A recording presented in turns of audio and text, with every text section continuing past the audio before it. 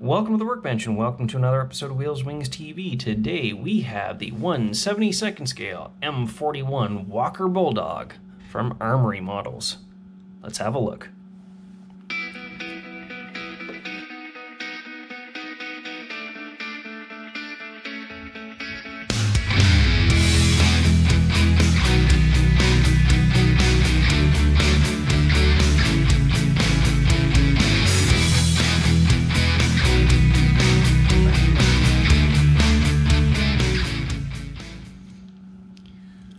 First sprue, we have our turret, mantlet, very nicely done, very clean. A little bit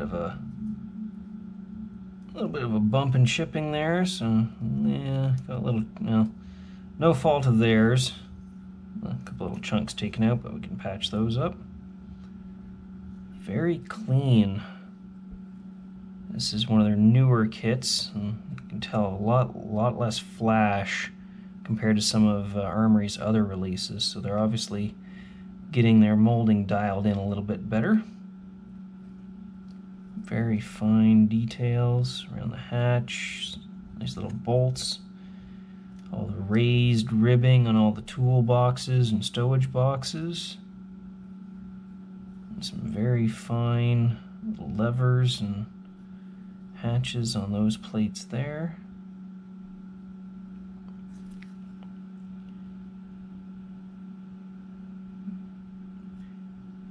Not a single sign of an ejector pin.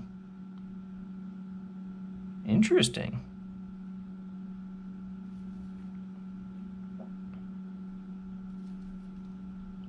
Very nice, very cleanly molded. Aside from a little bit of a bump in transit, but we can't fault them on that. Next we got our tracks, Lincoln length style. Little bit of flash on this one, but not anywhere super important, at least not covering all of our individual links. Looks like we got a little bit of a sink mark in the middle of each one of the rubber pads, but not on the major runs, so wouldn't be hard to fill that in with a little tiny bit of putty or some sprue goo, or as Armor modelers are apt to, just slap some mud on it. Clean, very sharp.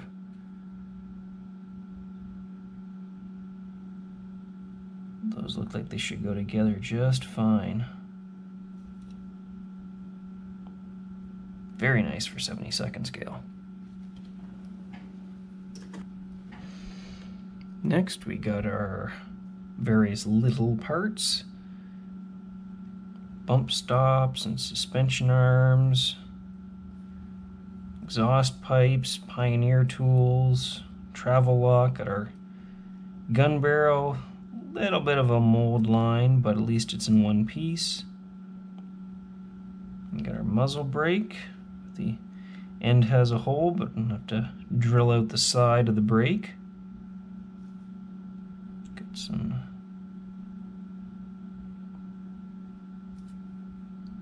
Fortunately, a few little sink marks in the center of some of these pieces, but imagine they're not using super high pressure injection. So, and most of these parts are going to be low down on the suspension, so I wouldn't worry about those too much. Nice little jerry cans in their holders with a little strap. That's a nice little detail.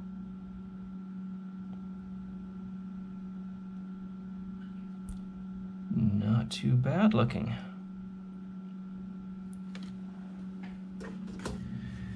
We got our hull parts, flat pack style, so to speak, upper, lower, left, right. Very, very nice grill molded into the rear of the hull. Get a wash in there and that'll look really nice.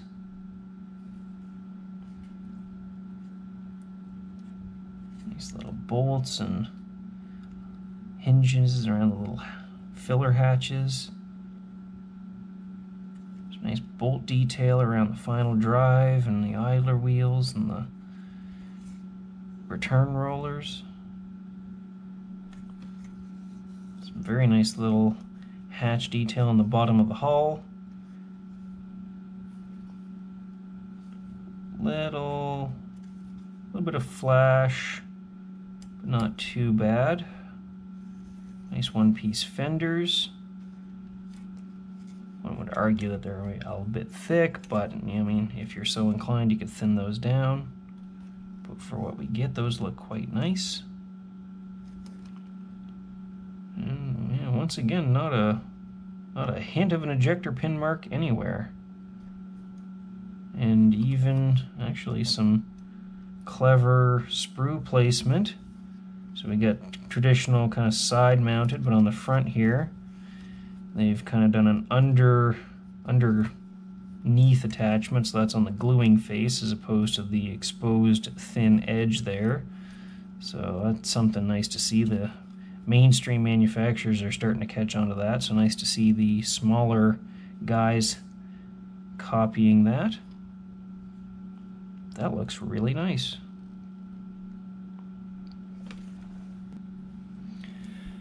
And our wheels. Very nice bolt detail in the hubs. Even on the idler wheels, some very, very fine detail down inside the wheel there.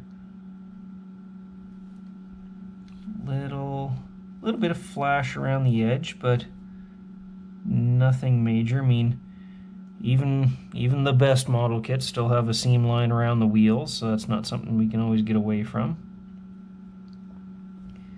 Sprockets look nice and sharp, although our sprue attachments are right on the end of the teeth, so we'll have to be careful there.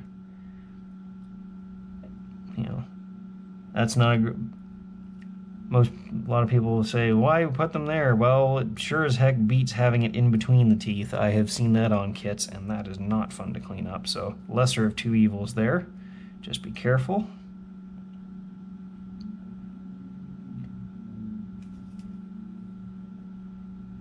And then nice little definitive ridge between the rubber tire and the wheel, so that should make painting easy. Yeah, those look quite nice.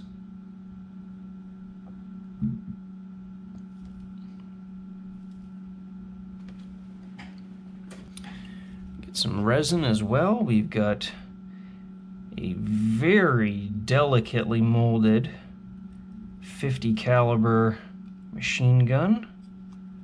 So you've got to be very, very careful getting that out. Making sure you don't break that barrel. That is very nice.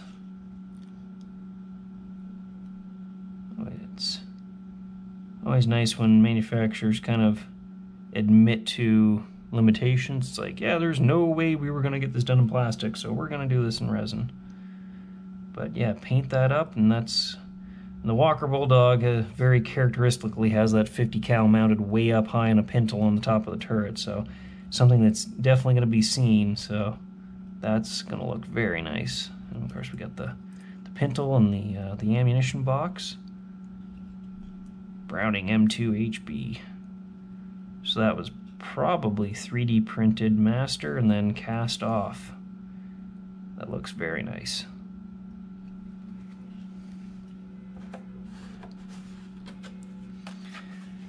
And some photo etch. So we've got some detail parts for the machine gun, the actual cradle, the handles and whatnot.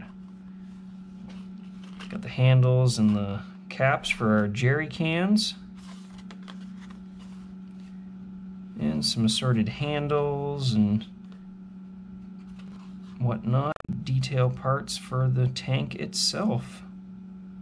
Looks like we get some periscope guards or headlight guards.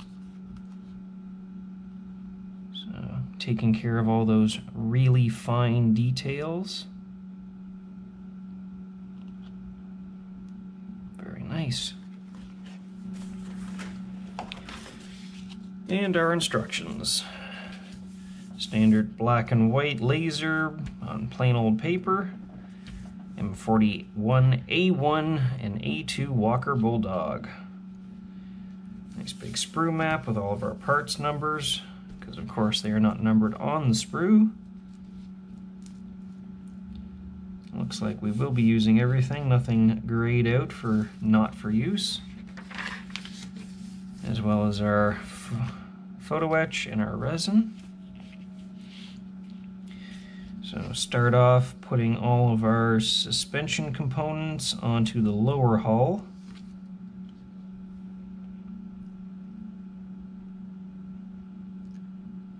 Might have liked to have seen this a bit bigger. You got a lot of lines and a lot of numbers going on here, but take your time, you should have a problem there.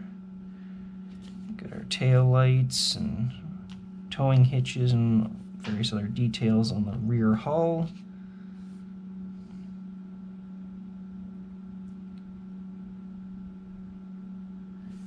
Suspension components for the opposite side. Add our upper hull to our lower hull with our rear plates. Then whole bunch of photo etch pieces going into place on the back deck, including all the little lifting handles for engine hatches. More little details in our headlights going into the forward hull. And we've got our wheels going on.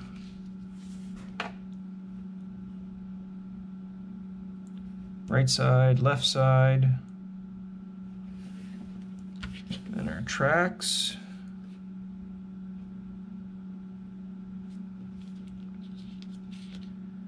Hopefully everything fits exactly as it should and we don't end up short a link.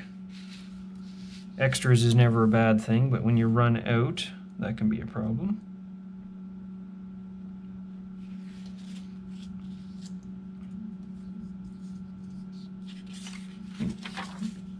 Yep. Getting ahead of ourselves. Front hull. There we go. Fenders with various bracketry, all in photo etch going in place. Got our various stowage boxes, our exhausts, exhaust shields.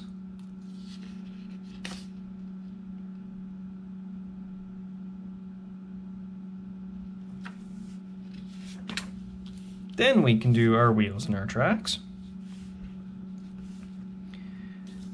Got our turret going together, upper and lower halves.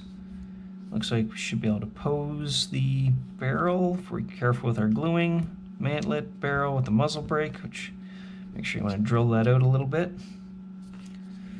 Various little photo etch handles and tie downs over the turret with some of our Pioneer tools. You can pose our hatch open, so if the little 72nd scale figure, you could stick them in there. Got our very, very petite 50 cal resin machine gun with the photo etch mounting hardware. Got our turret bustle with our jerry cans.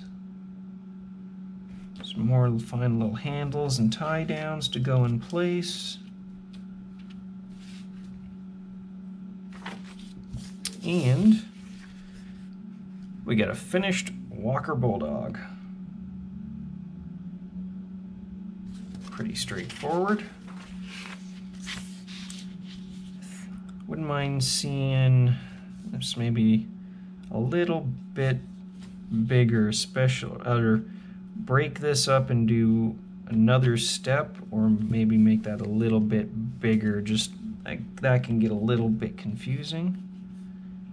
But other than that, As long as you check things off as you go, especially when it comes to all the little photo etch parts, you should be okay.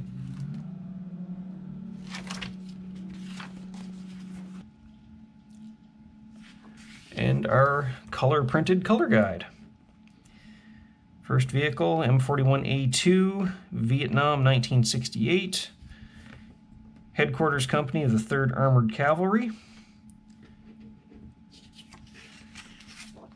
Or a slightly more colorful vehicle, M41A1 of the 34th Infantry Regiment in the Panama Canal in 1962.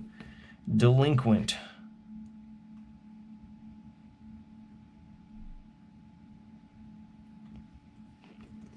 And of course the Walker Bulldogs were used by many different countries, so if there's a particular one, find some appropriate markings, but standard American, any color you want as long as it's olive drab, should look pretty good.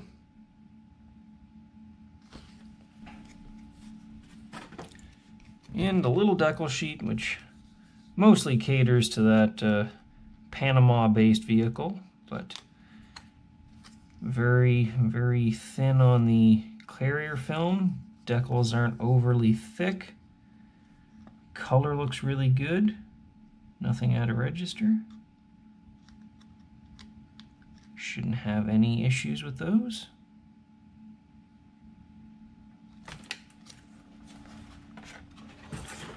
So, the new 172nd Walker Bulldog from Armory. A nicely detailed little kit of a relatively overlooked American tank. It saw more service with Allied nations than it did with the Americans themselves. So more often you'll see it with different markings other than the classic white star. Thank you very much to Armory Models for sending this along for us to have a look at. If you guys like to see more content like this, give us a like, hit that subscribe button. Thank you very much. We'll catch you next time.